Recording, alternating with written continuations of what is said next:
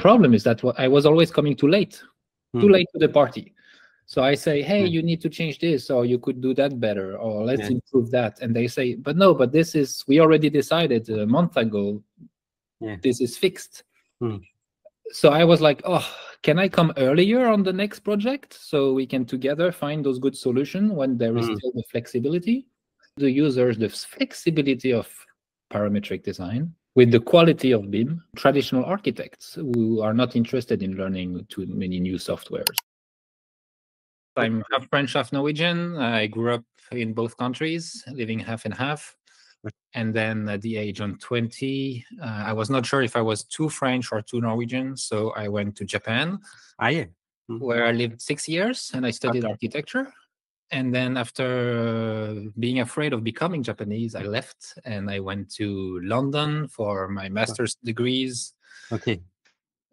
Focused on sustainable design, environmental design. And now I live in Norway. Where I also gained most of my architectural experience. And before to create Spacio, so you are the CEO of Spacio with the 3 co-founders, you say to me? Yes. And before to create Spacio, you work on in architectural design studio in Norway, for example? Yes, I worked in my last employer was a large architecture office of Scandinavia. So we had offices in Norway, Sweden, and Denmark. And my role in that office was I was working in a team of 4 and 5 engineers. And we were doing the follow-up of all the projects we had in the company, the follow-up of the quality of the project, the sustainability part of the project that will say daylight analysis, thermal comfort, energy, wind, ventilation, and all of the engineering. And does this experience in this studio give you the idea of creating Spacio? Does it bring you did you identify the need for such a tool inside this studio or not? Yes, and it's also where I met Stian and Andre, the 2 other co-founders. And while I was working with the sustainability team, like I mentioned, I discovered that most of the problem in doing my job was actually to transfer the information from the Archicad model or the Revit model of the architect into the different software I used to do for analysis. And I was not very good in BIM in the beginning because I did not learn at school. So then I met Stian in the office. He was working in another office, and he was the BIM manager of the whole country for our office. So he told me how to navigate into those BIM tools and extract the data I needed. And we created a lot of value, a lot of cool scripts using Grasshopper to speed up the design and the analysis process. And then I met Andre Agi in a Graphisoft masterclass in Budapest. And then I was very surprised by the quality of the job he has, or the things he had shown on LinkedIn and social media. So I wanted to work with him. So I recruited him. I asked my manager, I need this guy. And then he joined the same office as well. And he is actually behind the main brain behind Spacio. So it was his idea, and Spacio already existed in Grasshopper, and then it existed in Python, in Rhino. And together we shaped it into the way it is today. And we took my passion for sustainability also, Spacio, and we also discovered that the web is now becoming very powerful. So we can actually make a very good app on the browser. And you are going to demo Spacio in a few minutes, but just so people have a good idea of what is Spacio, can you sum up the idea why you created Spacio and what it does for?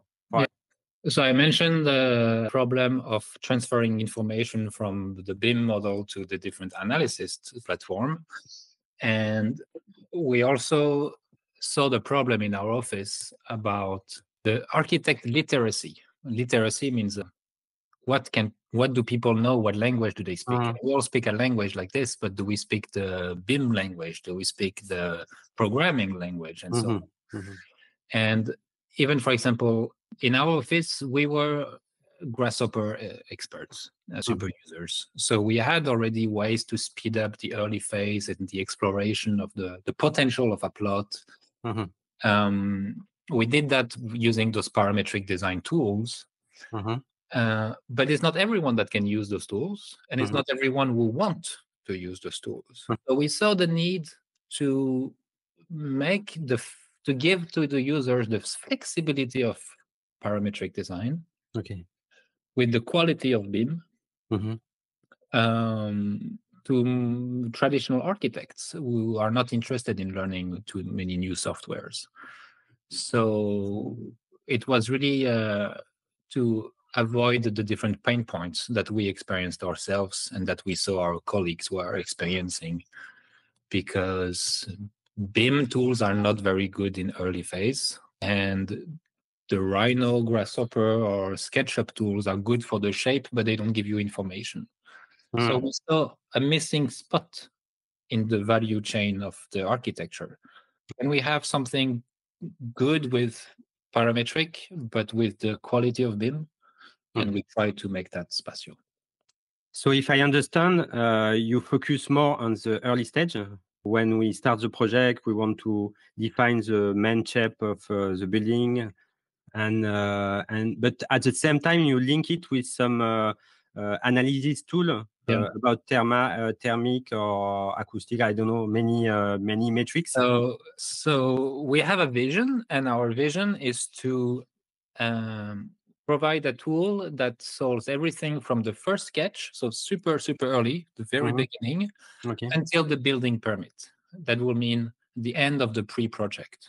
And for a building permit, you usually need a BIM model with the quality of the 3D. So it means in the information. So you need the wall thickness, you need slabs, windows, roof, structure is good to have a hint of. And only a shoebox, as we call them, a simple volume is not good enough. This is earlier. So that's our vision, from early phase to building permit. But we have to start from the beginning. So we are starting with the early phase, and slowly, as we build Spacio, we will go towards that building permit phase. This is why in Spacio you see already today facades, windows, slabs, and so on, because we are building BIM elements. And just to terminate with this abstract description, we are going to see the actual software. But I think the idea that we evaluate the performance of the building at very early stage is quite innovative, no? Don't you think? I think most people do it later in the design stage. Yes, and that's something that I show on my slides in my presentations very often, is that I was myself the engineer consultant telling about the thermal comfort, the daylight, or other aspects of the project. And my problem is that I was always coming too late to the party. So I say, hey, you need to change this, or you could do that better, or let's improve that. And they say, but no, but we already decided a month ago, this is fixed. So I was like, oh, can I come earlier on the next project so we can together find those good solutions when there is still the flexibility? So that's a known problem. It's very linear. Value creation is linear, and that's mainly because of the budget and the time, money and time. Because even, for example, a competition, we know that most architects, they lose money on a competition because you have a budget, but you never respect it, right? And also from my education and from my what we do in sustainable environmental design, we try to think holistic.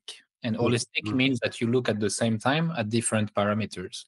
But what I said is that it is linear. So you cannot look at the same time, because you get more time, you get money, you get the expertise, one after the other. So what we're trying to do is actually to bring all those questions and answers earlier on at the same time, so we can have this holistic design approach.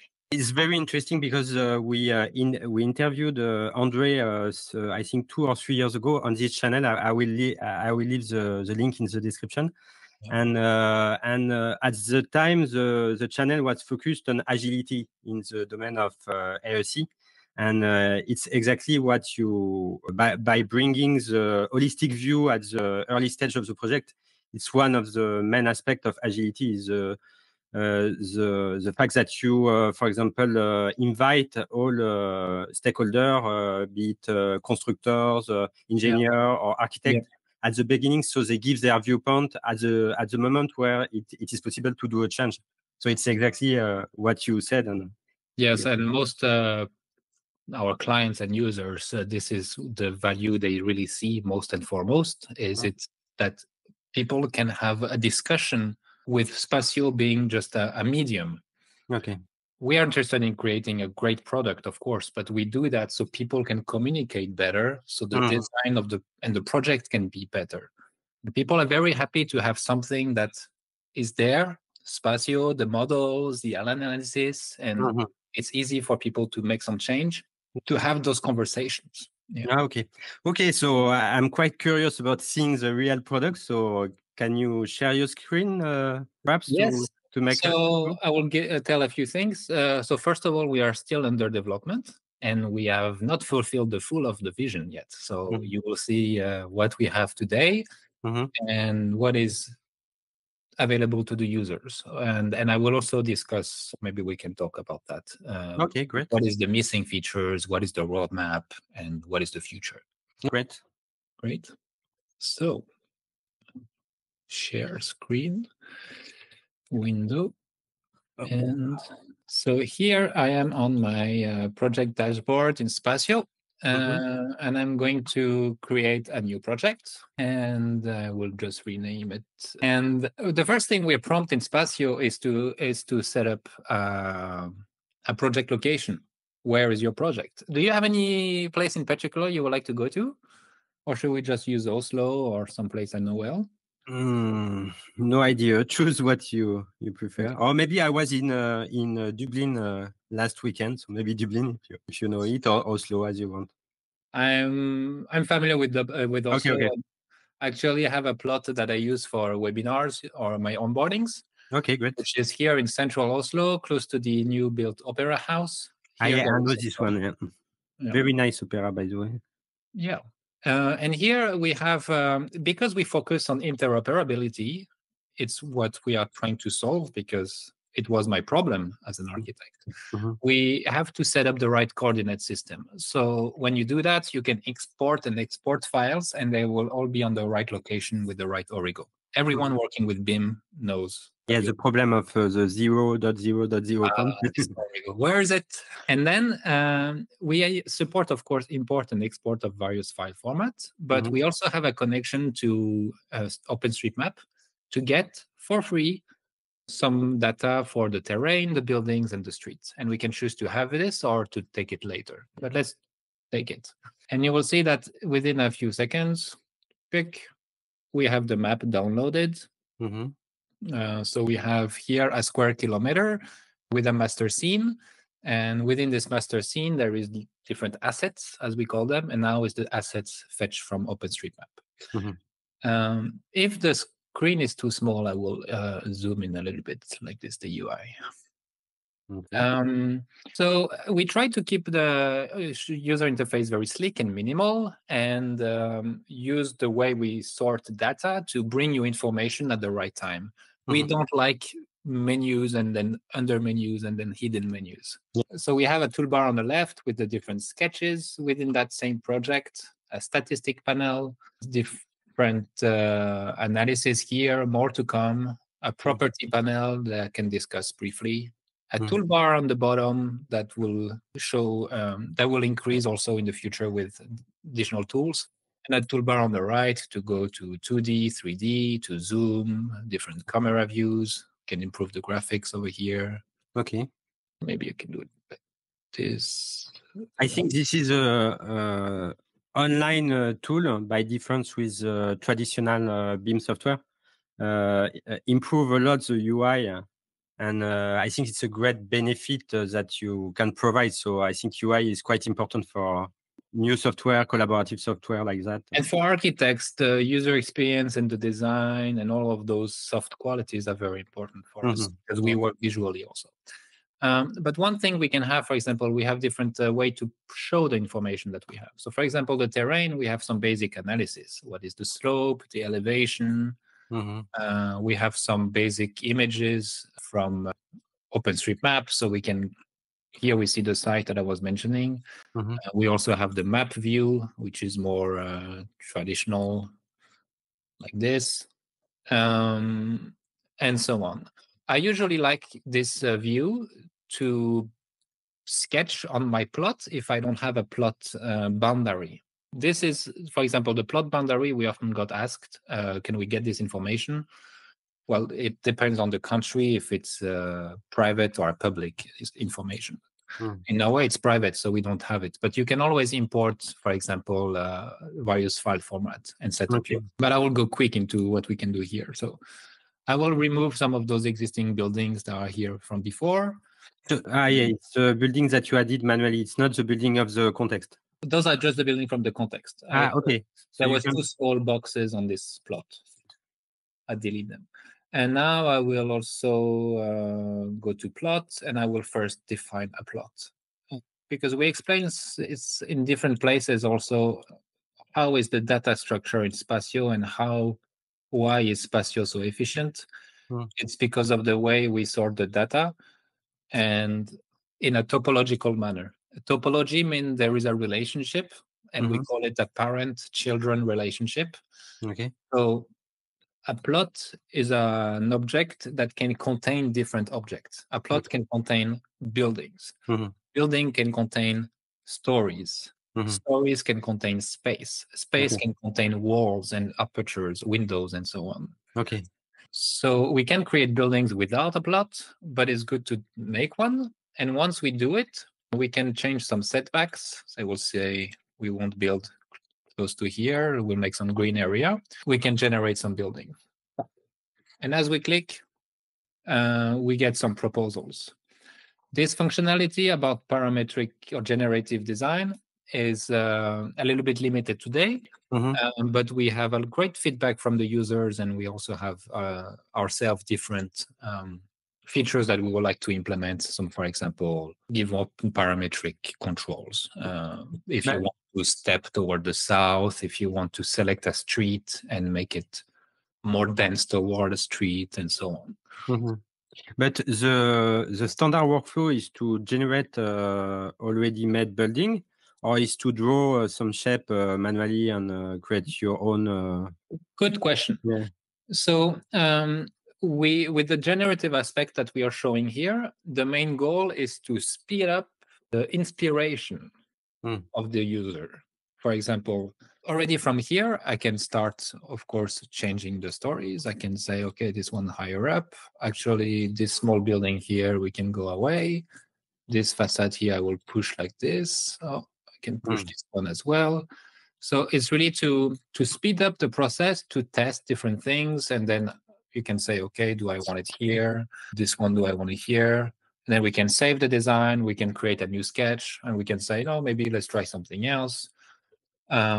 We can change some settings about the building width and so on. So once you created an option, and after you modify it, you still have access to the parameter to modify it automatically, or once you start to modify manually, it's just a manual work?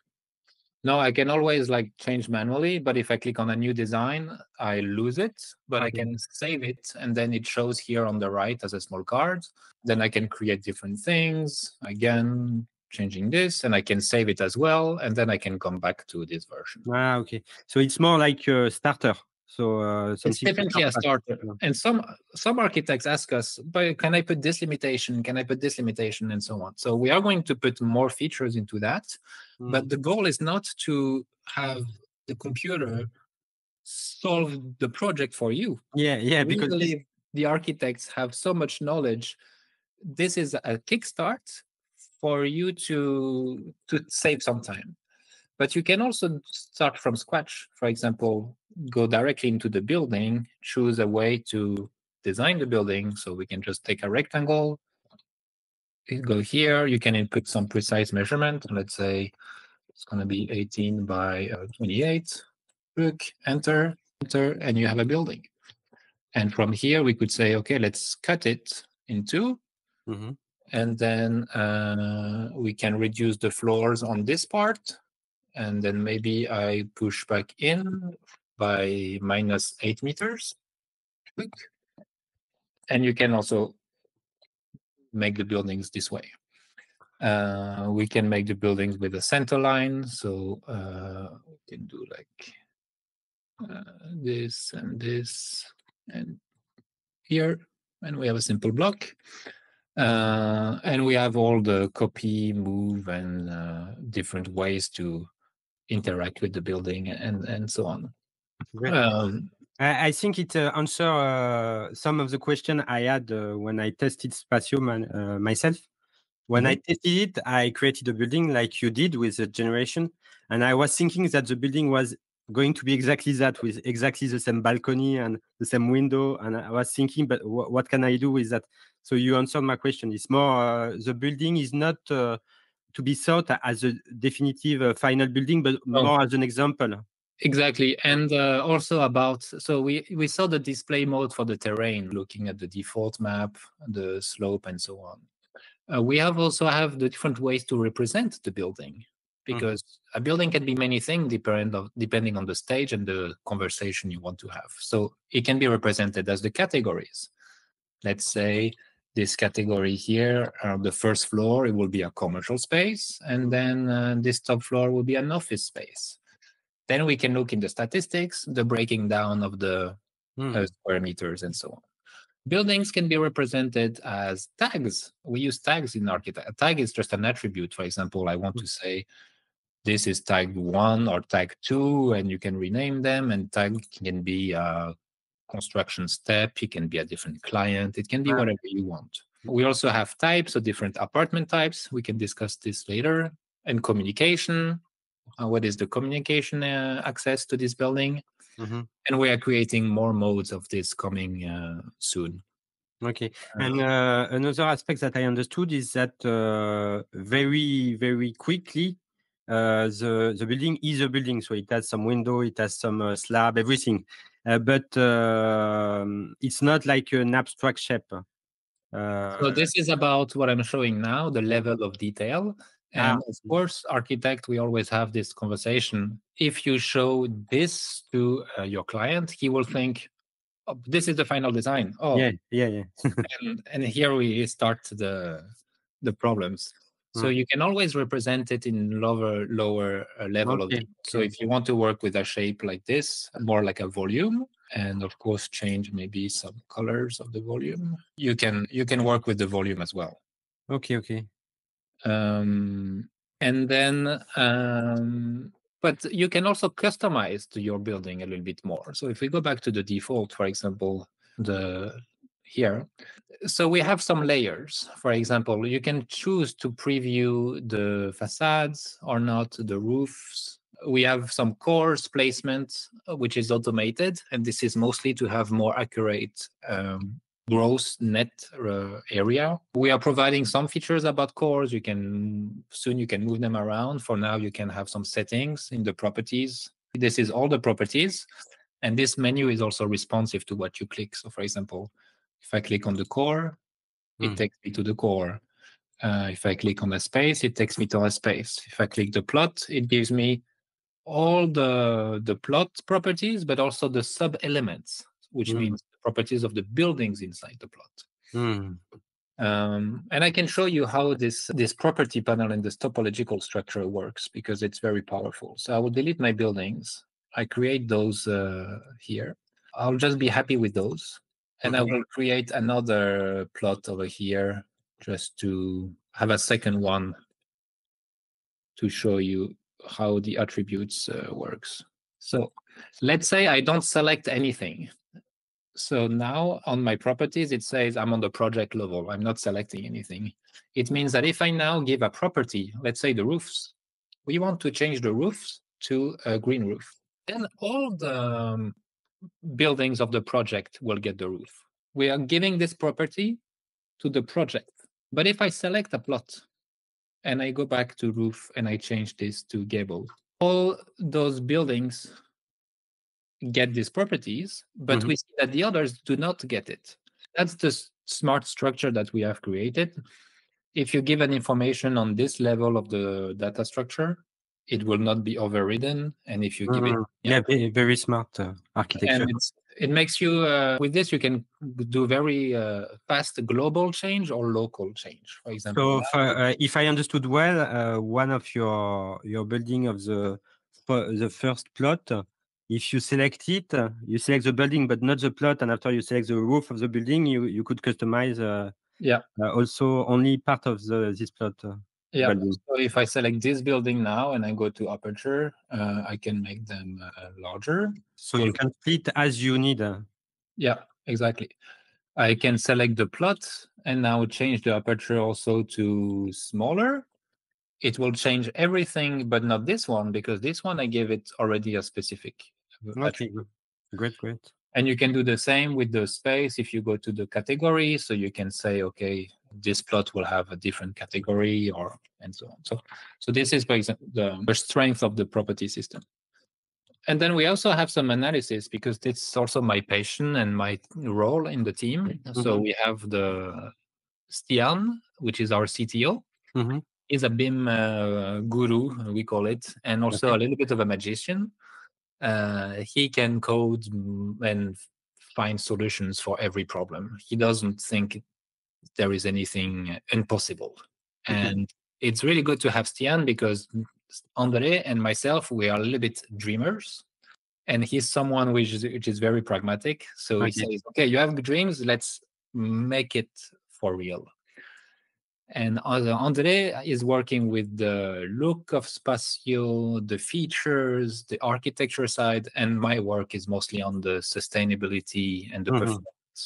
So we have made some basic analysis available today. For example, the daylight potential. You can assess quickly the amount of skylight that falls onto the design that has a correct correlation with the internal daylight performance. So you can change the building height and see how this will improve. So for example, if I make this building too high, it's going to get pretty dark inside here. We can filter the results. What is good? There will be no problem here. We don't have to focus. Medium means let's be careful with the balconies. Let's be careful not having the facades inset. Let's be careful not having rooms which are perpendicular and deep. And the dark area here, there is very little light, so we won't be able to meet any daylight requirements, so we can place a different programming inside. We also have a way to check for 45 angle check, which is a good rule of thumb to see if you have a lot of sky access or not. We have been working on views as well, where you can set different view types. You can also say, how much do I see of the terrain? How much do I see of the water, of the sky? It's very detailed analysis, I think. You can place some sensors. It will be a place of interest. So for example, if I place a sensor there, we have our small cathedral. So there, I'm putting a small sensor on top of it here. And now we can see... Yes, because for example, this type of analysis, it's so complicated to do by hand that nobody really do it with this level of precision, I think, in real project without your tool. Yes. So here we see all the apartments that have a view to the bell of the church, for example. If that's a feature you want to increase, you can also place some sensors in a park or different places. And as you sketch, you can see, okay, will this apartment see the church? Those two floors will see the church. And so on. Do you have some calculation about carbon emission? It's a question some people ask me. Yes, a lot. So carbon emission, you have to know that more than 60%, 70% of the carbon in a building, it's in the structure. And to do a proper estimate, you need to dimension the structure correctly. You need to know if your slab is going to be 25, 28, 30 centimeters, your facades, your pillars. So we are working to also automate the structural design of the building Yeah. for different components. For example, if you want lightweight timber, massive timber, concrete and steel. And we are working with our partners. We have two big partners. One is called Velux, the roof window. Yes, yes. They are actually Danish, and they also have a team of engineers that helps us about sustainability in Spacio. And there is another firm called AKT2, which is a consulting firm for buildings. And together we are thinking, how do we automate and how do we create this structure in Spacio? We're also looking at the carbon and the LC, and there is different phases and so on. So together we are creating the user experience, and it's under development. Okay. It won't be ready this year, but okay. And I don't want to forget to ask you the question. Maybe it's too early, but as in this channel, we focus on AI and artificial intelligence. So currently, you show me a few calculations, but do you think or do you plan to have some features that use AI for Spacio? So what is AI is the first question. What we have seen until now, there is the AI is in algorithm, which are functional algorithm. So it can be understood as AI, but more traditional AI is machine learning and the process of training a model and then to predict something. And we have some features which are not there yet to the users. It will come in September. It's about predicting the daylight inside the room with AI. We also have a new feature which is under development, soon ready. Probably September there will be a first version for the prediction of energy. This we are training models, so this will be AI, and there the workflow will be more like every buildings will be divided into different zones, and we will predict the energy consumption for each zone, and then we will have the result for every building and for the whole project. That once, as you sketch and change the height and the shape, the orientation of the building, you will have in a panel like here the energy use, and so you're, as a designer, you can change the shape and reduce the energy. And this calculation cannot be done with the traditional algorithm.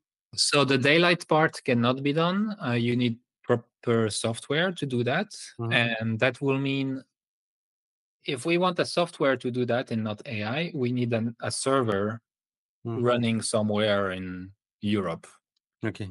And we need to send your model to the server. That may take 1 second. We need the server to do the analysis. And traditional analysis can take minutes, maybe hours. And then we need the model. So it won't give you an iterative workflow like we are here, where you click and it updates. Okay. Keep it here in the same place to not share your information and to speed up. Energy we could do without AI, but AI makes it faster. Okay. Yeah. So it give me another question. As you said that your data is not shared with the server, it means that currently in Spacio you are not using a server to store the user modification? Or? So everything we are doing here, it's using the strength of my laptop that we are using. And the only thing that goes out of the laptop is when you see this changing, look at here. It's saved now in this minute. Make a modification, it saves. So every click, Spacio save your project. So if you close the internet or you close your computer, you always save. This is the only connection between Spacio and outside. Also, when you log in, of course, to check if it's Sebastian and not Peter. But the data itself, it's saved in a server or locally? Yeah. So here, when it saves, it goes to our servers and it saves. And the only thing that is saved is not even the full project. It's this is all generative. So we're not saving like in a normal 3D file, a 3D mesh. We are basically, can I say this? We're actually just saving some parameters. For example, the outline is just based off points. And then we have parameters like how many floors. And Okay. when you load the project, we actually rebuild it. A bit like Grasshopper that you described at the beginning, but with probably a different approach, but something similar. No? Yeah. And So that's why it's fast. I don't know how good the video recording and over from Norway to France is, but here on my screen it's 60 FPS minimum. yeah, and I try it also. It's pretty fast. I think pretty fluid.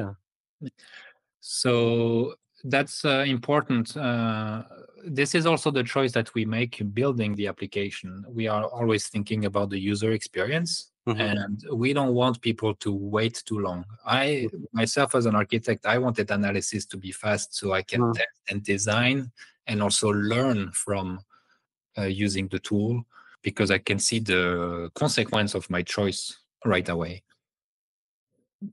But we mentioned a little bit analysis. More analysis using AI, which are coming as well, will be thermal comfort. So a way to look inside the building, inside the different rooms and apartments, and have prediction of the comfort. So if you have too big windows, there will be too much sun on summer. Do you need different glass? Do you need balconies to shade? We'll have the our workflow with natural ventilation. So, for example, how is effective the natural ventilation in your country? We will develop things with future climate scenario, because we know that it's getting hotter and hotter around the Mediterranean Sea, for example. Okay. So designers can make buildings which are good also for the future when we have this climate change. I think we already understand quite a lot of how Spacio work, but now I want just to zoom out a little bit to understand how Spacio can work with the other software. Because when you are an architect, generally currently most of architects don't use Spacio. Maybe they use Revit, most of them. Others use Archicad. Yep. So how do you suggest to do? Is there already some workflows that you identify in with your clients, the clients that already use Spacio? So we have seen different workflows. Some people today use only Revit or only Archicad from beginning to the end. For those people, it's great to have a tool like Spacio, because they can do a more wide exploratory testing workflow with Spacio that they cannot do with BIM. Some architects are using SketchUp or Rhino, and no matter what the workflow is today, we have to be part of an ecosystem. Yeah. And we don't want to be a silo. We want to be open. Okay. So we have imports for DXF, which is basically the open format of DWG CAD. So if you want 2D or 3D CAD. OBJ is a simple mesh format if you come from SketchUp. 3ds, it's also mesh. And we have native Rhino. You can upload images.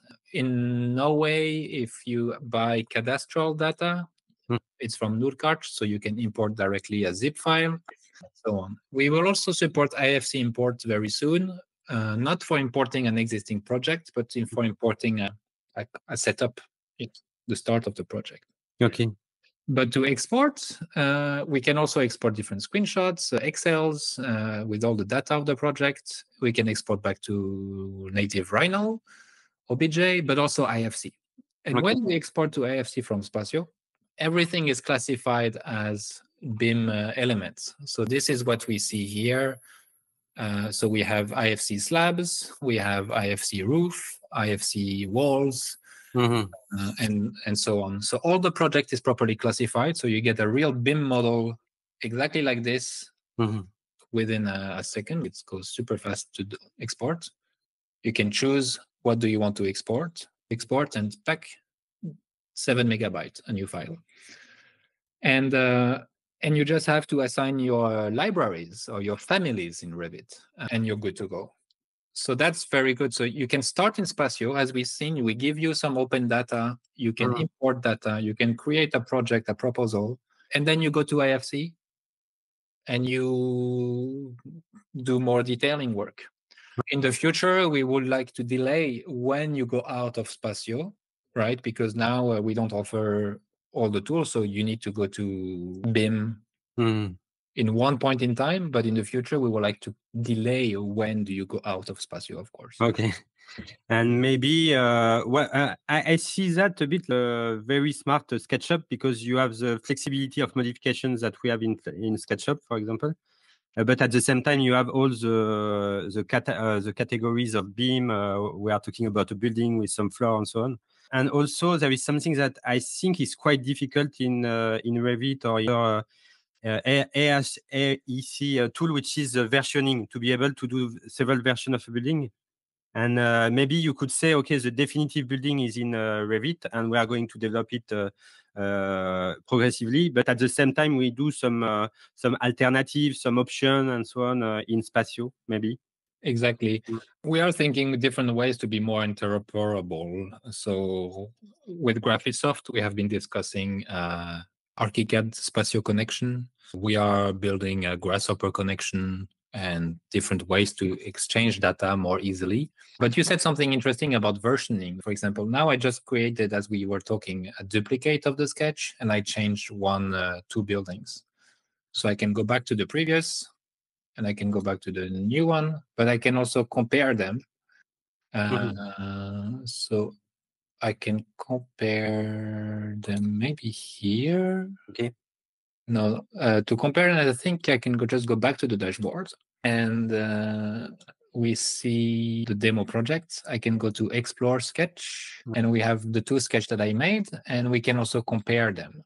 And that will say, for example, I can pick this one as a reference, and then we can say, oh, this one is less here.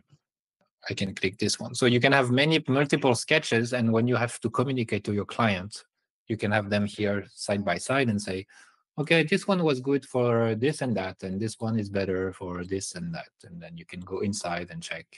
Okay. And you also said that for you, Spacio is a way to communicate around the project. So do you have do you propose some communication ways directly in Spacio, for example, geolocalize in the building, or do we still need to communicate outside of it? You still need to communicate outside. I've been on a conference for a municipality in the west of Norway in the beautiful fjords in June.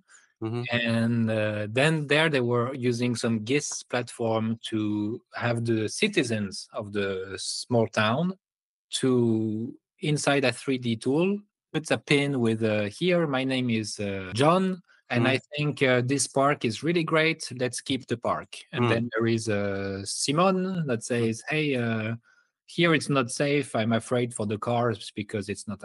We are thinking maybe building something like this or different ways.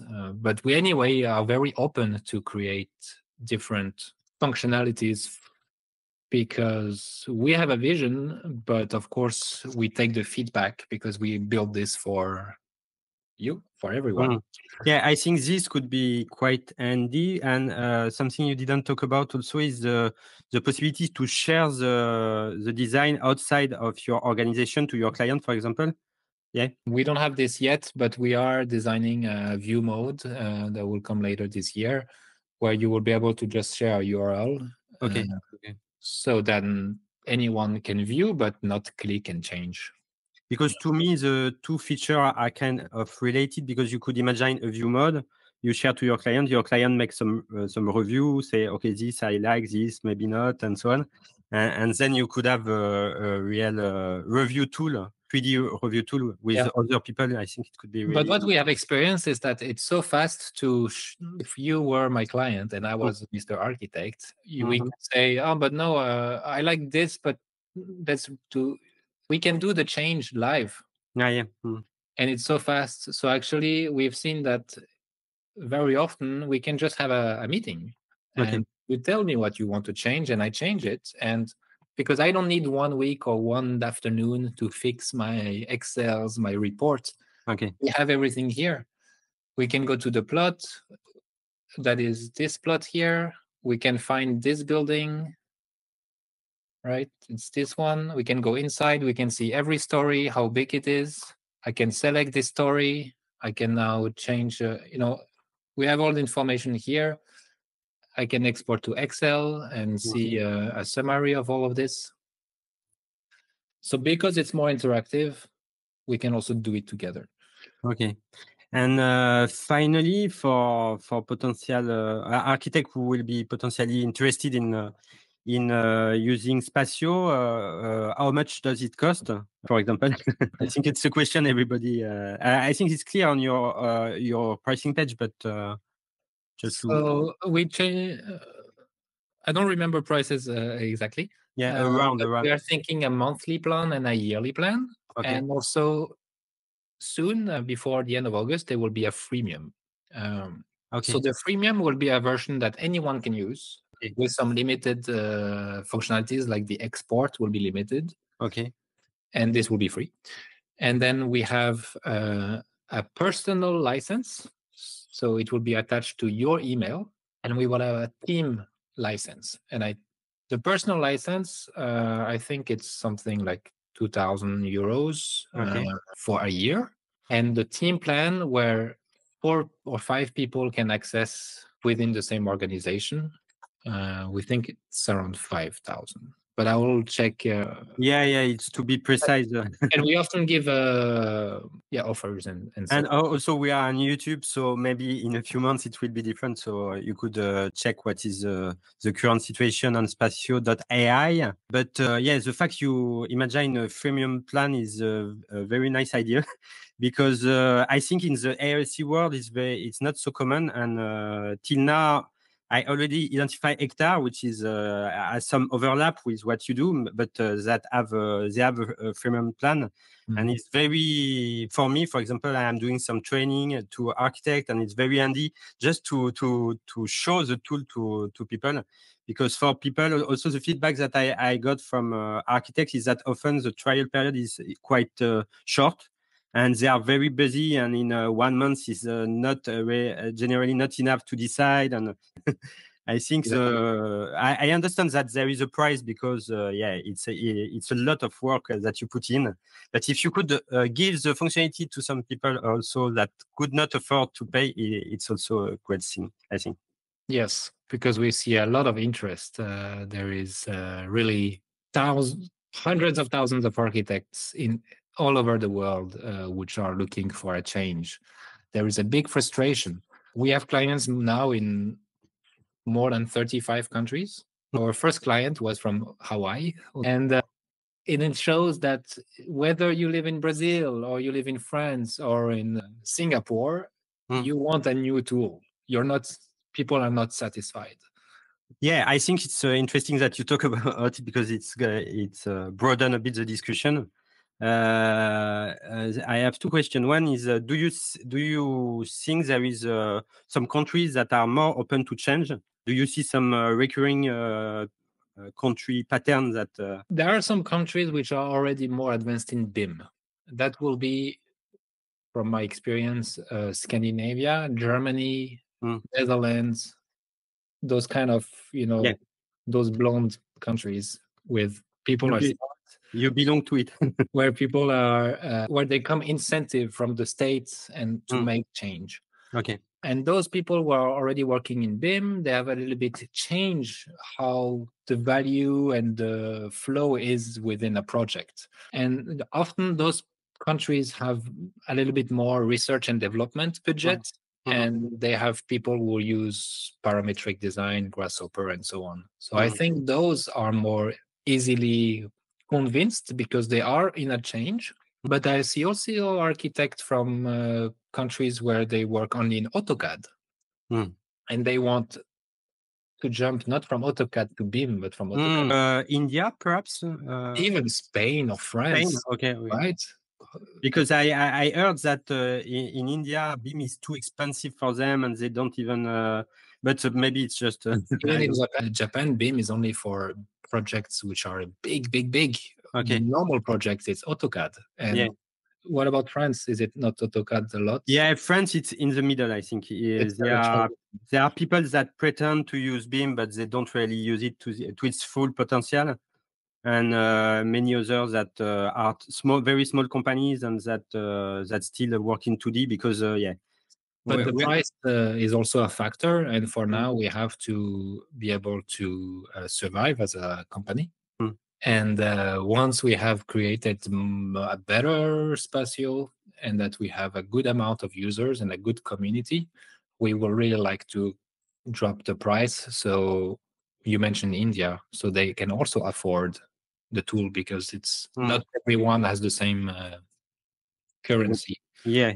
And my last question. So we said there is a frustration about the current tool. So with to not name it, it's a historical tool, Revit, Archicad, and another. But when we look at this tool, yeah, when you go outside of IRC and after you go back in IRC, it's my case. You are very shocked by the level of quality of the tool. The UI, it is a bit old. Everything is a bit heavy and so on. So, and it is not online and collaborative. I think it's the main difference in other domain like UX design, development, web development. Many of the tool went to the web, and now it's more the UI is much more sleek, as you said, and it's more collaborative and so on. And currently, there is a trend. You are not the only software that do that. There is SnapRoot, there is Infornia, there is. I think, by the way, I am doing. I will do other interview on this channel about this type of software. So, if you are watching this video and you are interested in the topic, please subscribe, and we will have more about this.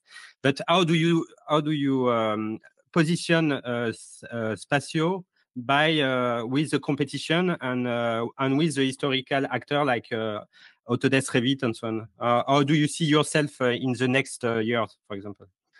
So in the beginning, or just thinking about what Spacio should be, we were just thinking about our problems as architects and to the people we were talking to. So we were not really thinking Archicad or Vectorworks or Rhino and where do we put ourselves. We thought about the problem and we thought about the solution. Okay.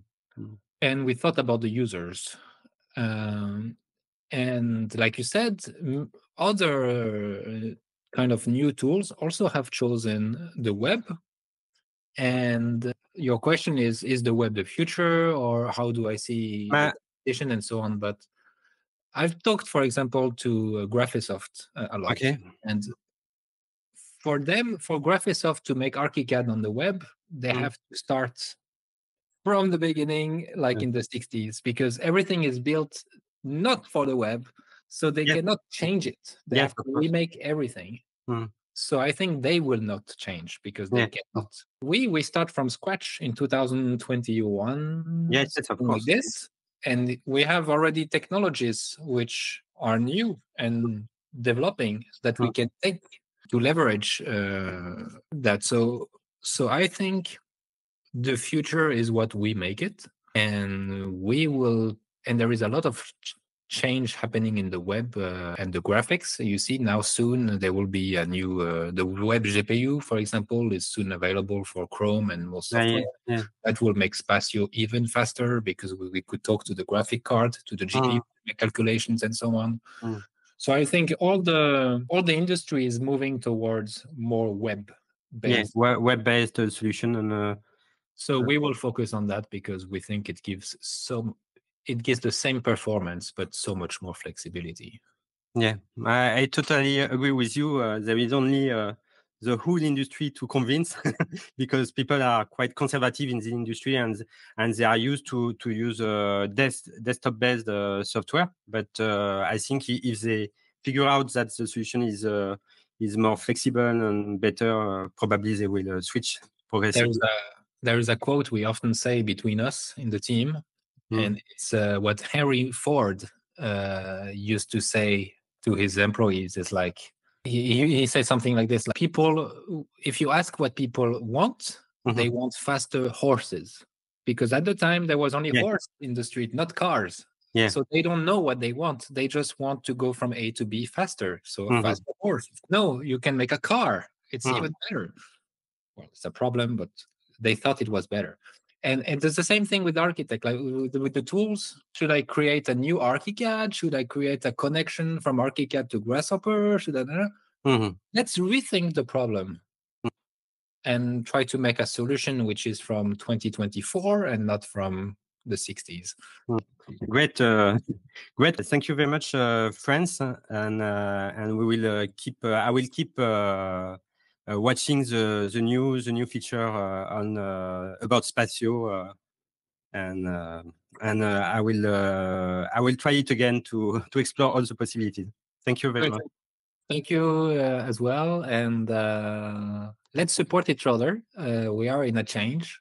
We want change, so let's make it ourselves and let's work together for it.